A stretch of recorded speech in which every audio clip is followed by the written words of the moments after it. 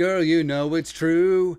Ooh, ooh, ooh. Summer's all through. That's right. Minnesota Fighting Vikings back in the saddle again. TCO Performance Center Bar and Grill in Egan. Getting things on, ready to hoist that Lombardi for the first time in 12 times in the next 10 years. A new head coach, Kevin O'Connell, spoke to the local media jackals, fed them their pound of flesh as the Vikings are ready to start training camp tomorrow. So we got some thoughts on some of the things that he said, some of the questions that were asked, etc. Also, tangent. So Kevin O'Connell, do you think he's related to Jerry O'Connell at all? The fantastic actor. He's done billions, Stand By Me, etc. Because I mean, you can kind of see it. Like, if and when there's going to be a movie about Kevin O'Connell, 36-year-old head coach, taking his team to the Super Bowl in the first season, first of 12. That's right. And I do think that Jerry O'Connell should be considered for the role. He's perfect. Also, Sliders with Jerry O'Connell, it was a show about like interdimensional travel, time travel, everything like that. Basically, it was a quantum leap for millennials, kind of. It was a great show, underrated show. Sliders, not about hamburgers, by the way. I don't know. I don't know what this accomplishes, but hey, John Stamos, you lost your wife to the fat kid from Stand By Me. R.I.P. Greg Giraldo. Anyways. Press conference. That's what we're here for. We'll rag at Sports Illustrated. Go. Vikings head coach Kevin O'Connell. We're moving into the competition phase. He said he's excited to see this team start to take shape while still trying to stress fundamentals and technique. So the entire offseason, whether it's mandatory minicamp or OTAs, there's a lot of consternation. It's like, oh, why are all the veterans getting all the first team reps? How come the rookies aren't getting the time of day? Because guess what? This is the competition part. You know, the offseason was all about just getting acclimated, getting in some reps, etc. But now is when competition matters. Now you're going to start to see some of the rookies rising. Now, whoever's taking reps with the ones and to a degree the twos really matters. So that's why you have to pay attention as training camp goes along. Also, so just because you start with the first team doesn't mean you're going to stay with the first team. So looking at competition along the offensive line, looking at the cornerback room, looking at wide receiver 3 and 4, looking at who is first up in line for punt return. That's really important, both right now as well as in a couple of weeks. Well, what's going to be going on then? Is there a change? And who's taking reps of the ones? Who is out there first in preseason games? Who has the inside track for week 1 against the greasy, grimy Green Bay Packers at historic U.S. Bank Stadium to be taking the field? So now is the competition phase. So I absolutely love and adore that. Ben Gessling, start your being go.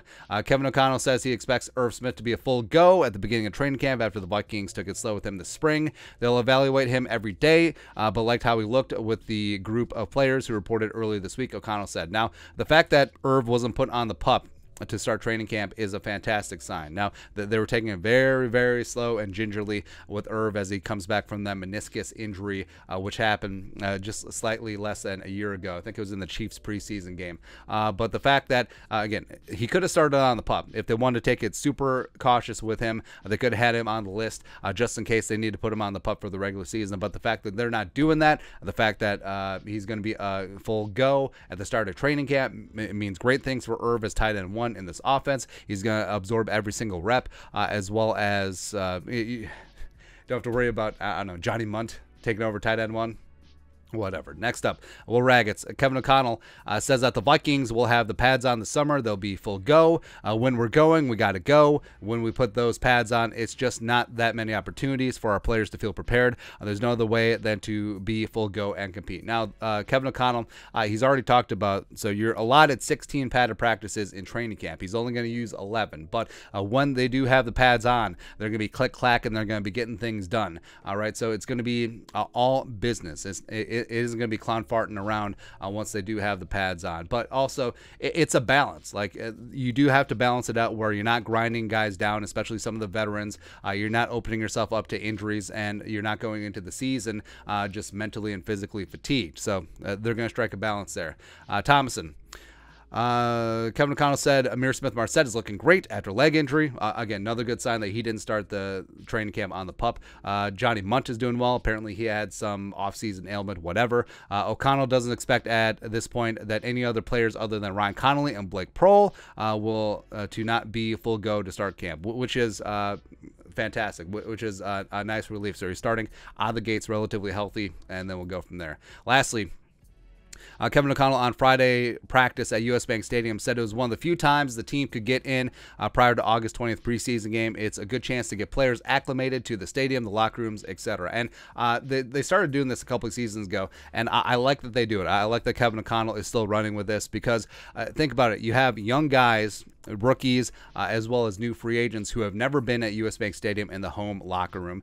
They've never had to experience the logistics of where do you park, where do you get in, where do you do this, where's the team bus, where is this, where's etc. Where is the training room, where do we go for this, what's pregame like, what's it like on the sidelines, what are the sight lines, how are reflections coming off that giant bird killing glass ceiling, what's going on there, and just getting used to the sights and sounds. They're going to have a full practice, a quasi scrimmage going on there. So I think that it's exceedingly smart for these young guys to get used to it, so that their first time setting foot on the field isn't in their preseason game. Because especially some of the young guys who are on the fringe of the roster and the practice squad is like, hey, you need to show up and impress. And if you're already comfortable in that first preseason game, once the Vikings get it on against the San Francisco 49ers, you're going to be good to go. Absolutely ready to rock and roll versus just like, oh, where do I park? That stuff. But Kevin O'Connell, love hearing him speak, just like Kwesi Adofo-Mensah. Already fired up about the season, and let's go compete. Let's go win. Let's go hoist that Lombardi, and just fantastic, man.